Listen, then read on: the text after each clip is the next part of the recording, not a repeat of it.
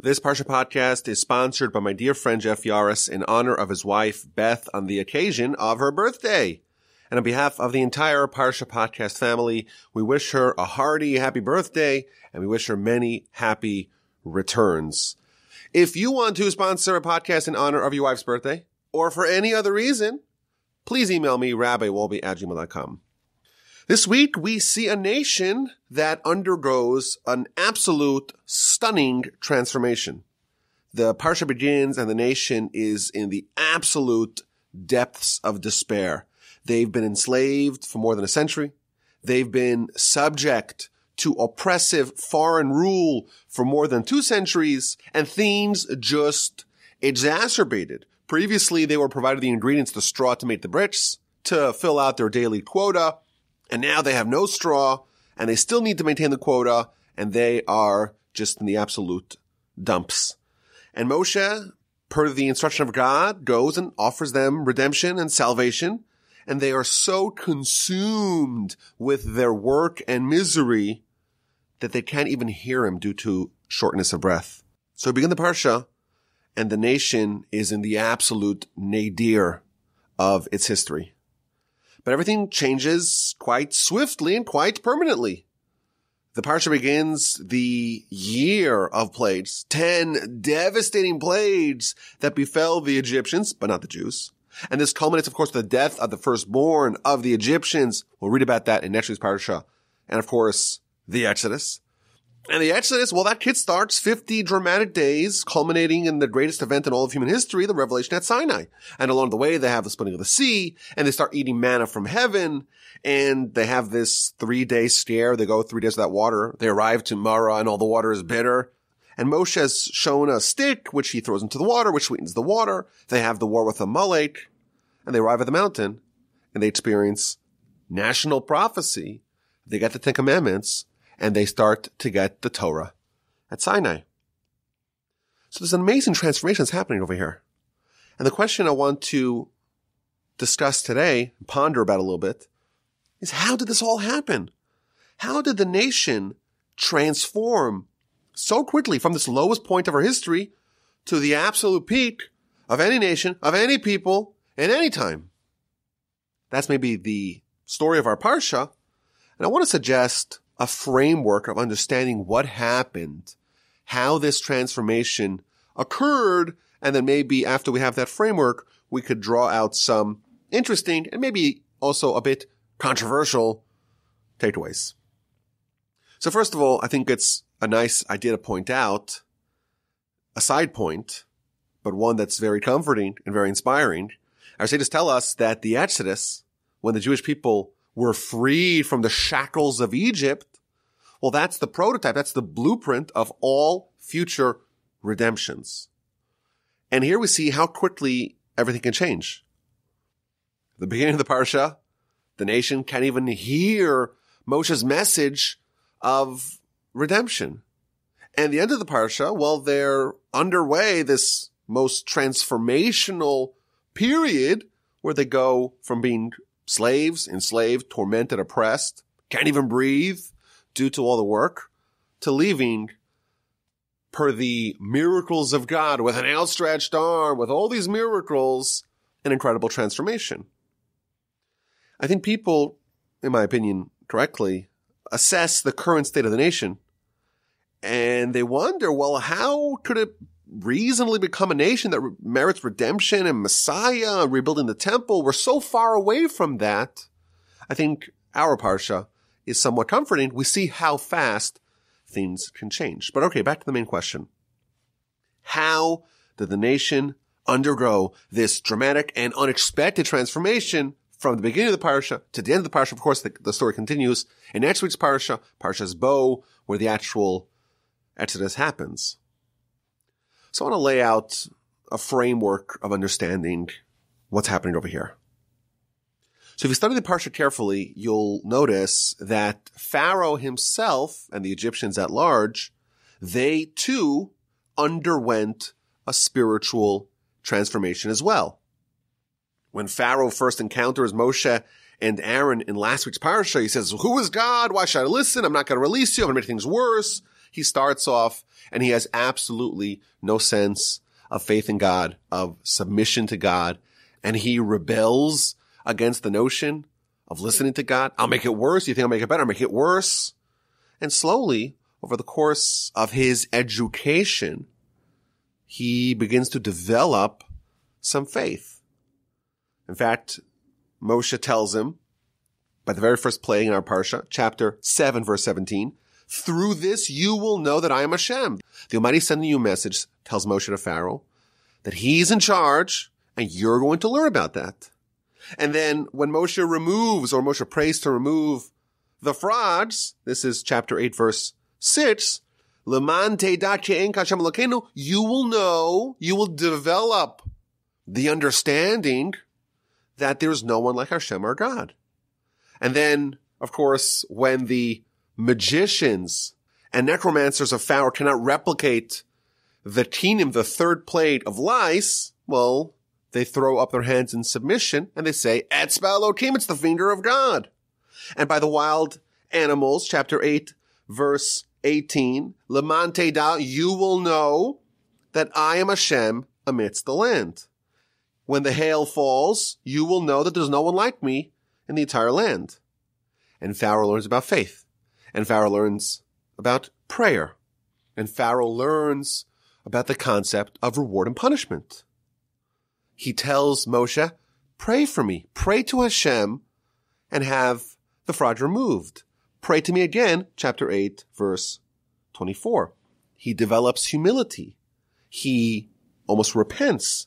He acknowledges, this is chapter 9, I have sinned. Hashem is the righteous one, and me and my nation are the wicked ones. Chapter 10, this is next week's Parsha. I have sinned to Hashem your God, and to you, and forgive me. This is an amazing thing here.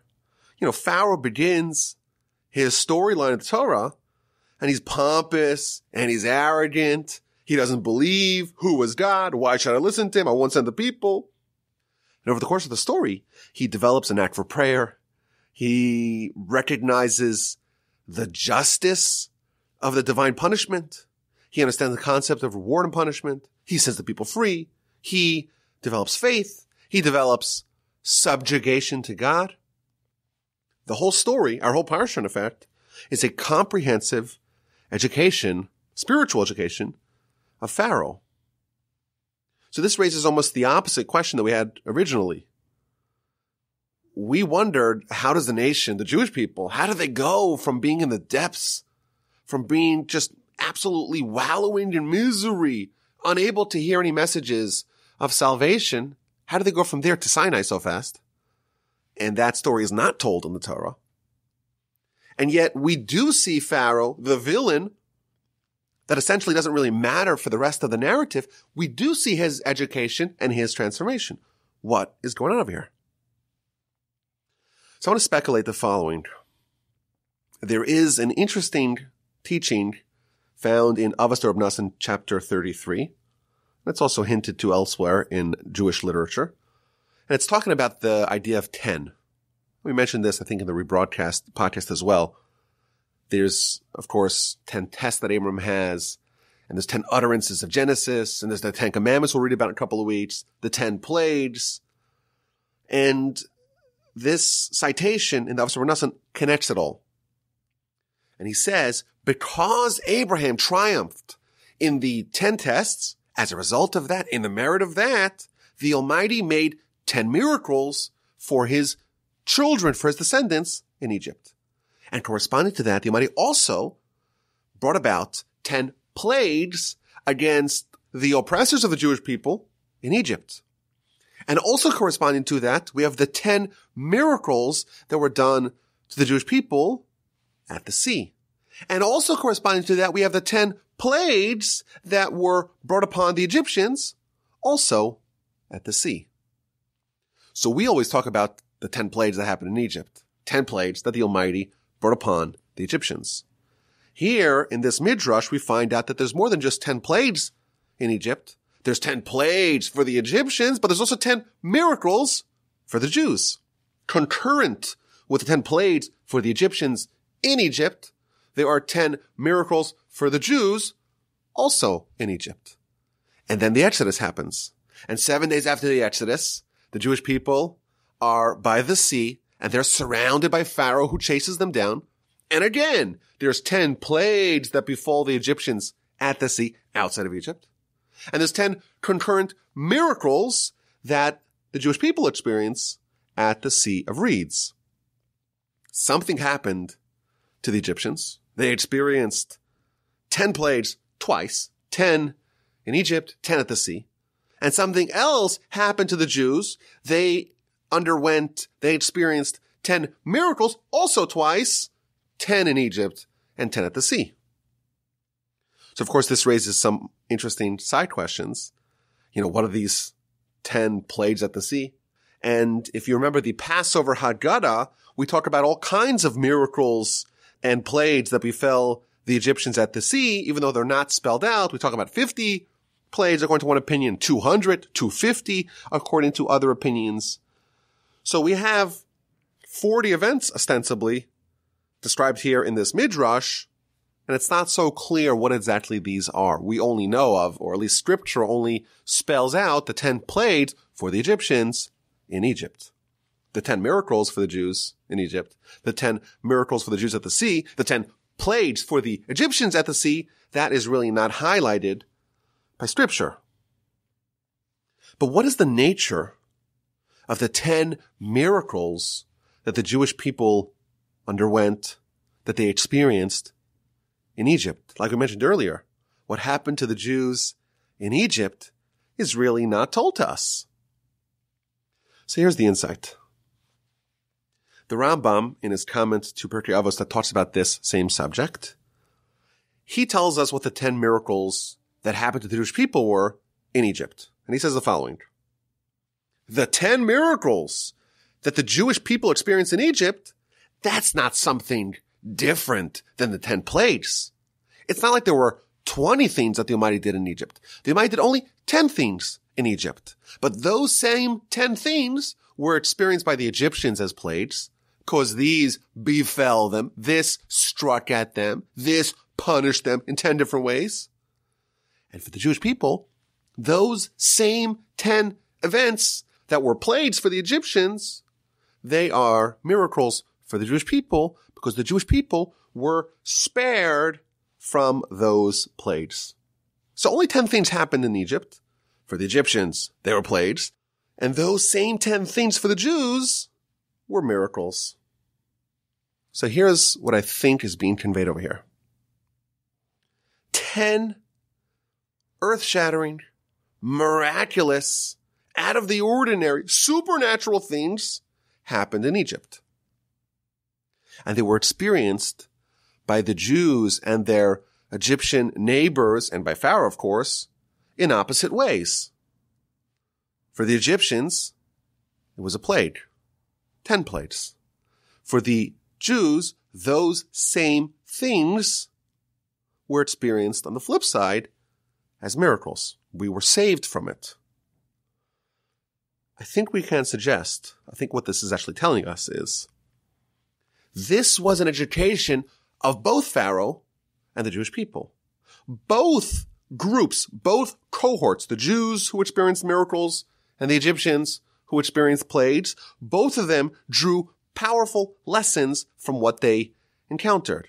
They learned about faith, about subjugation to God, about reward and punishment, about accepting divine punishment, about an inclination for prayer and the power and potency of prayer. The Jews and the Egyptians achieved their faith concurrently via opposite means. What I think this Midrash is suggesting is that there are two ways to achieve the same end, via plagues or via miracles. Everyone was educated. The Jews, the Egyptians. The only difference is, how did this happen? For the Jews, they learned the same lessons and they underwent the same spiritual transformations as the Egyptians via miracles. And for the Egyptians, they experienced the plague side of this divine intervention, and that too brought about education, but via a very painful experience. So let's take this idea a step further. So there's plagues and miracles, or plagues/miracles in Egypt. And there are 10 more plagues/miracles at the sea. So we have this comprehensive education of the Jewish people and of the Egyptians in Egypt, but apparently, evidently, there's still a need to have 10 more plagues/miracles at the sea. The education that happened in Egypt was insufficient, was incomplete. And indeed, we see that the Egyptians, even though they sent the Jewish people, they learned all about prayer, and they learned all about humility, and Pharaoh proclaimed, I'm the guilty one, I'm going to send you out. Well, what happened a couple days later? He tells his people, we sent the Israelites out of here, we're crazy, let's go chase him down. Clearly, these are people that their education didn't really stick.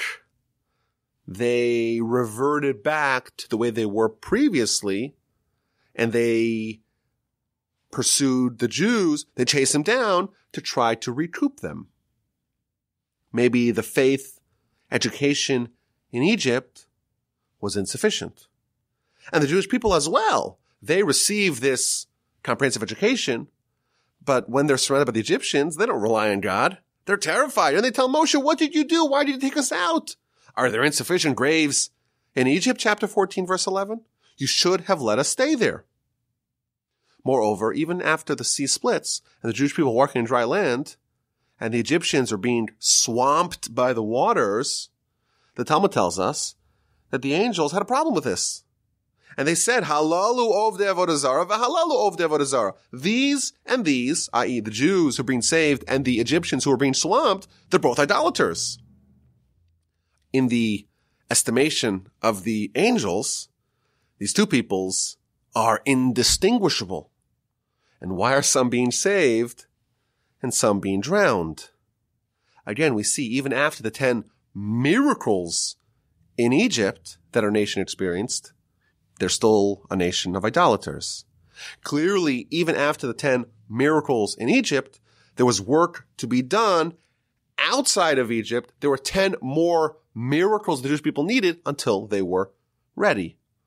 What happened in Egypt, those 10 miracles, that's partial faith, partial education, and only at the sea, with the second round of 10 miracles/plagues, only then was the deal done. Only then did they have the exultant song of the sea, and did they begin this process of achieving readiness for Sinai. So I think there's maybe 2 interesting insights that we could take from this framework. Number 1, the Jews and Egyptians had concurrent revelations. The plagues, 10 in Egypt, 10 at the sea, educated the Egyptians. And those same plagues were experienced as miracles, 10 in Egypt, 10 at the sea for the Jewish people, and that too educated the Jewish people. But the education in Egypt was insufficient for both of them, and had to be completed at the sea outside of Egypt. So what are the lessons from this construct, from this architecture? I think there's at least 2 lessons that we could draw. First of all, I think it shows us that there is a dual nature of transformation. The Jewish people were idolaters. And idolaters, well, they're not good candidates to experience Sinai. They can't get the Torah at Sinai, have national revelation at Sinai. They're just not qualified for that experience. So we have to solve those problems before Sinai can actually happen. And here we discover that it has to be solved, so to speak, on 2 fronts. It has to be solved in Egypt with the 10 miracles in Egypt, and it has to be solved outside of Egypt with the 10 miracles at the sea. Perhaps we can say that we have to solve the problem structurally, and only then must we address the bad habit. Let me explain. The Jews were idolaters. They behaved like their Egyptian neighbors. Why were they idolaters? There's 2 reasons, perhaps. Number 1, they were in Egypt. They were living amongst the pagans. And of course, they were influenced They were subjugated. They were enslaved. And they followed the ways of their Egyptian overlords. The Egyptians are idolaters. The Jewish people followed suit. That's the first reason why the Jewish people were idolaters. But there was a second reason. And that is that they developed habits. After being subjected to the Egyptians for so long, they've been there for hundreds of years.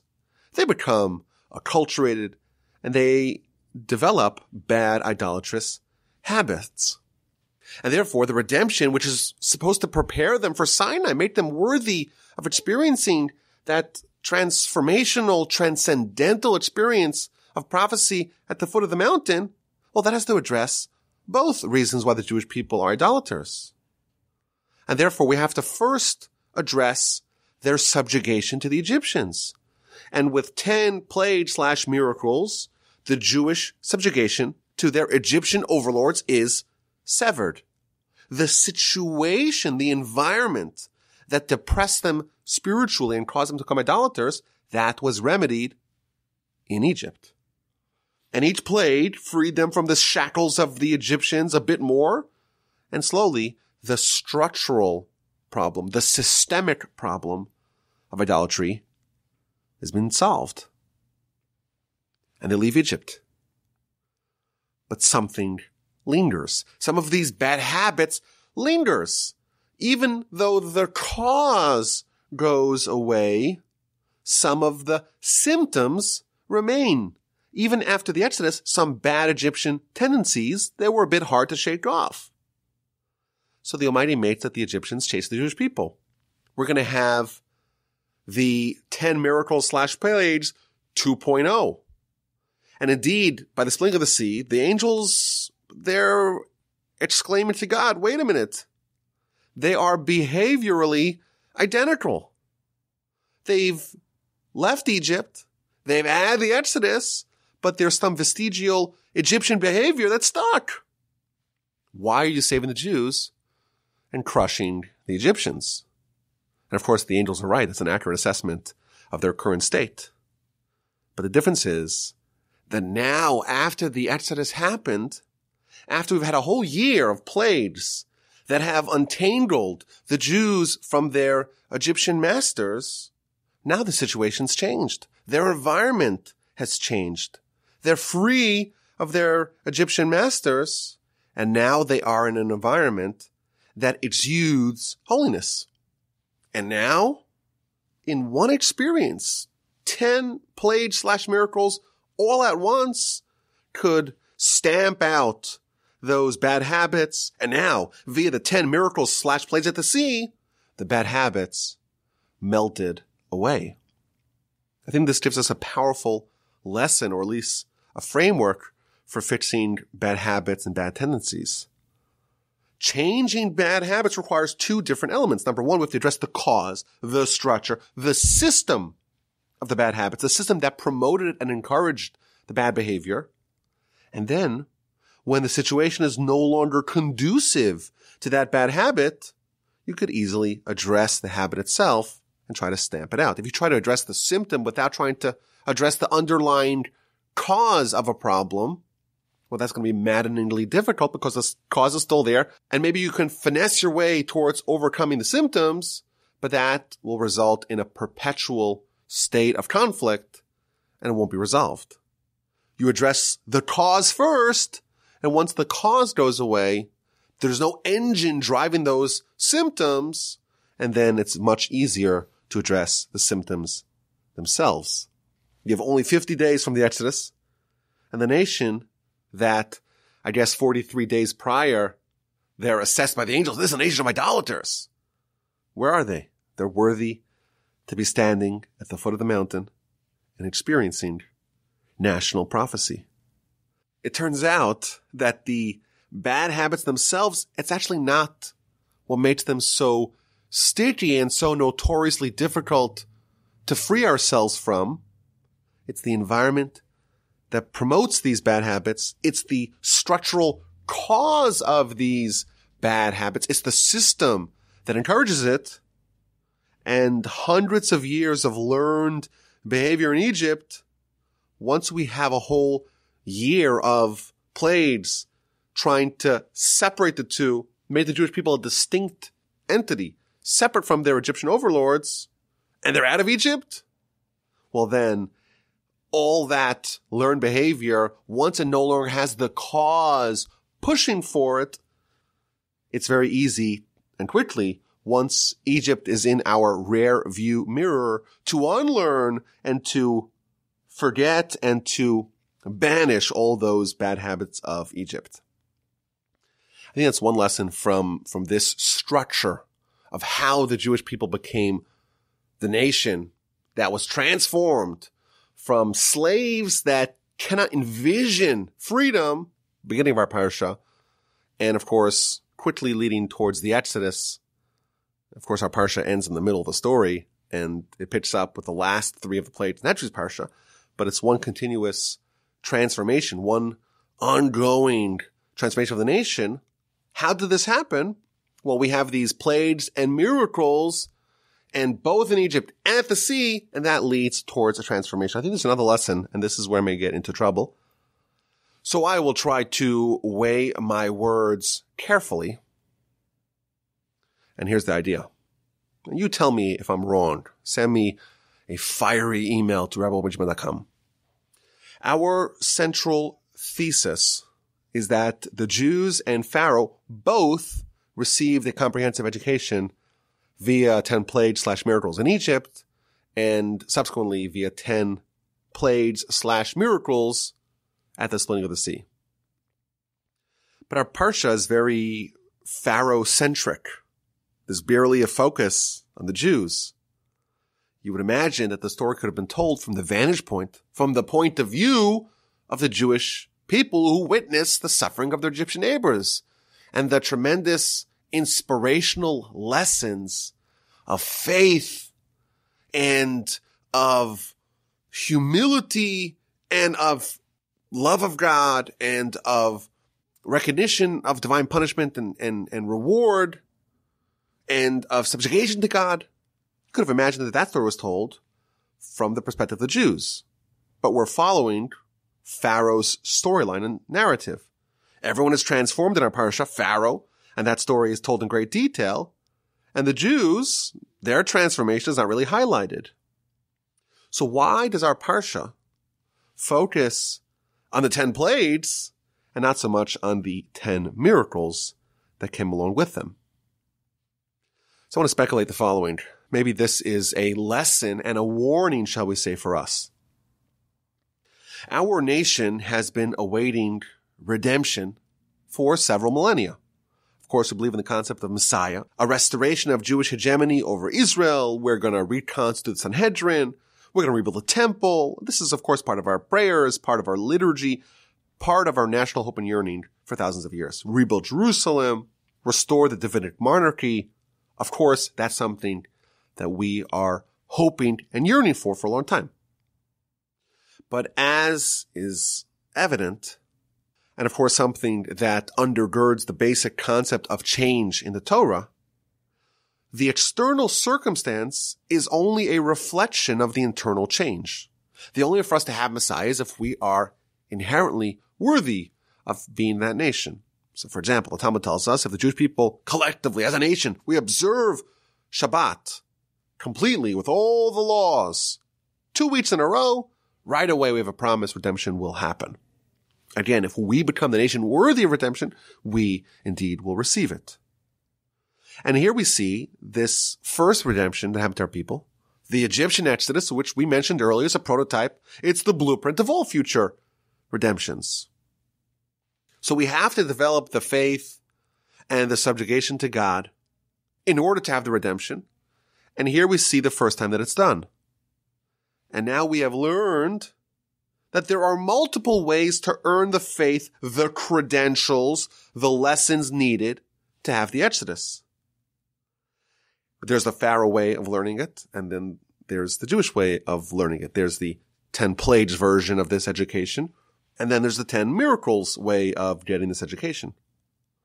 Perhaps the overemphasis on the Pharaoh part of this story, perhaps that's a warning for us that redemption can come in multiple ways It could come in the Jewish miraculous way. It could come in the Pharaohitic plagues way. And that's not so good. There's a mind-bending teaching in the Talmud. And you read this teaching and it right away doesn't make sense and it raises all kinds of red flags. It's from the Talmud in Sanhedrin on page 98a. It says the following.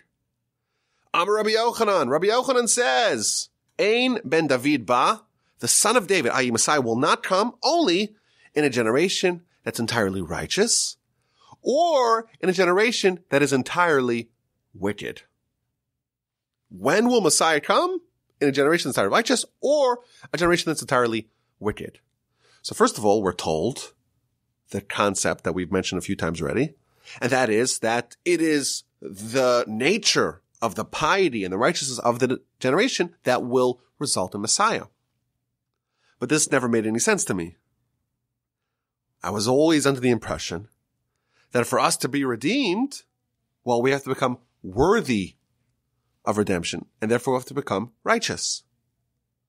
Our kids are always told, every time you do a mitzvah, you are installing another brick on the temple. And God forbid, every time we do a sin, well, then we are demolishing part of this temple.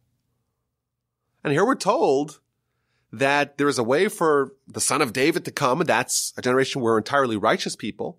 Everyone's righteous. Well, that makes sense. Messiah will come. But how is it possible to achieve the same goals via opposite inputs? How is it possible that David will come, the son of David will come, in a generation that's entirely wicked? Here's the answer. Pharaoh got plagues and learned the lessons of faith and prayer and submission to God. The Jews got miracles and they learned the same thing. Here's the lesson of the Talmud. We will be redeemed.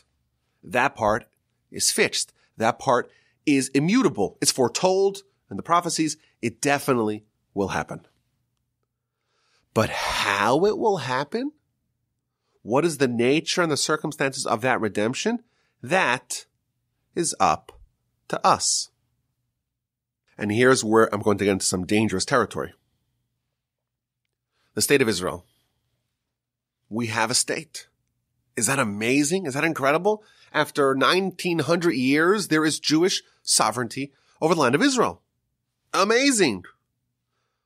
Well, if I told you that, a few hundred years ago, there's going to be a Jewish state in Palestine, in the land of Israel, in Eretz Yisrael, you would say, well, that's expected. Look at the prophecies. The prophecies talk about the Jewish people coming back to the land and once again making the land bloom.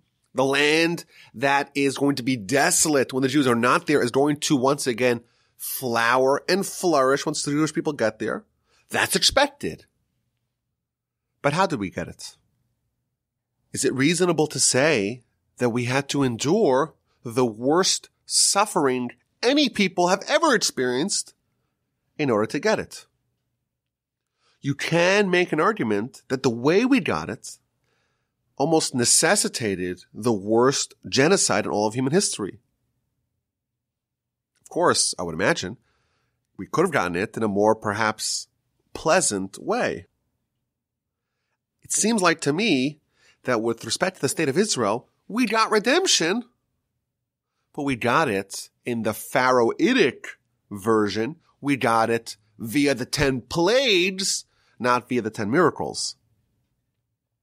And now we are awaiting another redemption. And every year we read Pharaoh's story and Pharaoh's comprehensive education.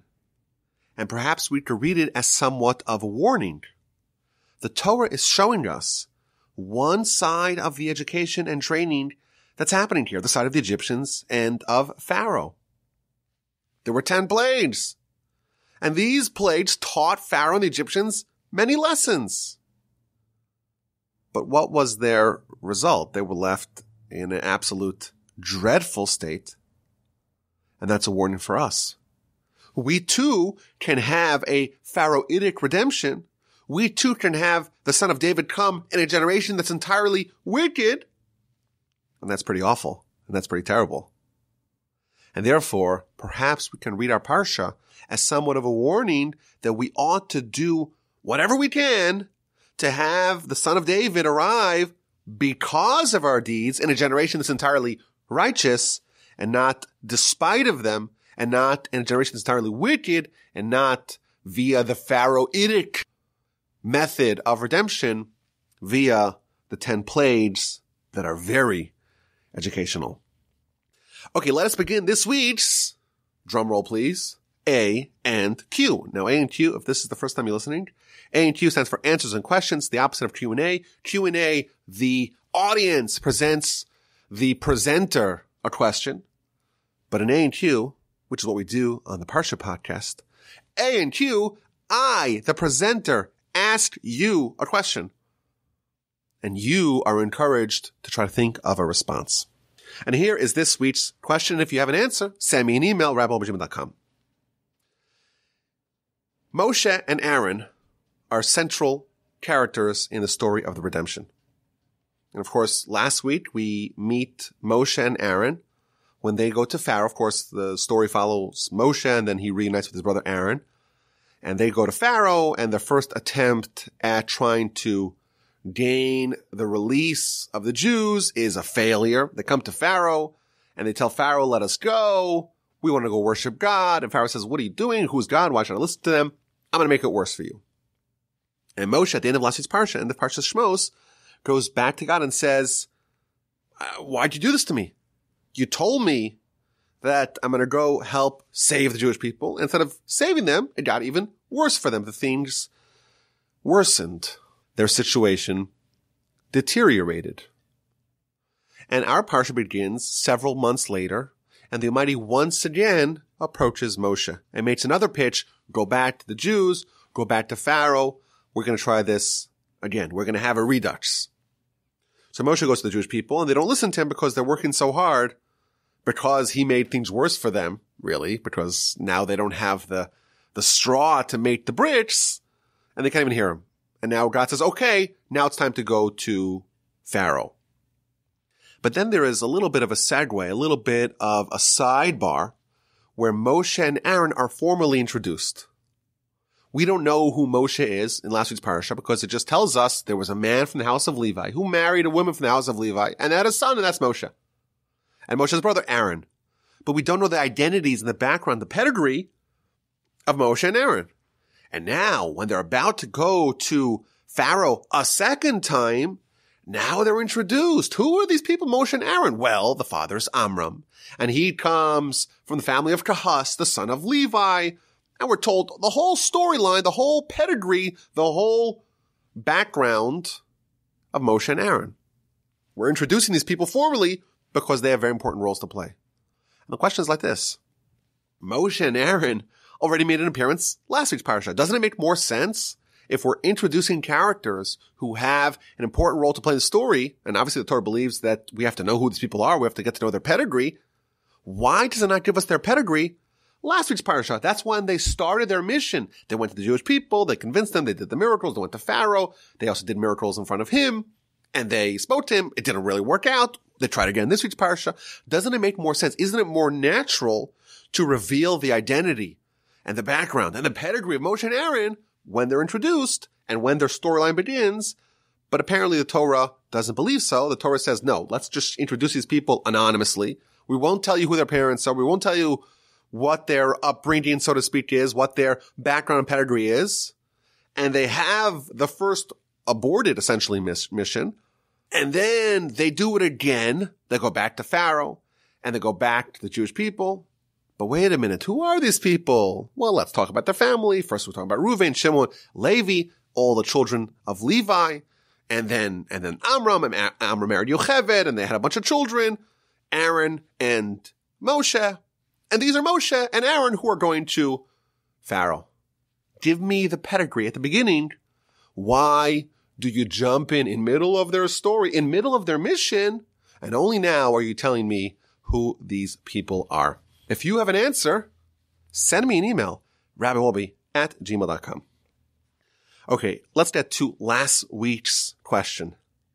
Now, when I asked the question last week, I was so sure that this week I would be able to gleefully tell everyone on the podcast, I got no answers, and we have no idea what the answer is. And I'm sorry, and I hate to disappoint, but we have to wait till next year. We have to think about it for a whole year before we can get the answer. That's what I was planning. And I was going to say, you see, I don't have an answer. No one else has an answer. We're just stumped by this question. And I'm sorry, we'll just have to leave it at that. That was my plan. But as usual, I was bailed out by the incredible Parsha Podcast family. And I think I'm going to do this more often.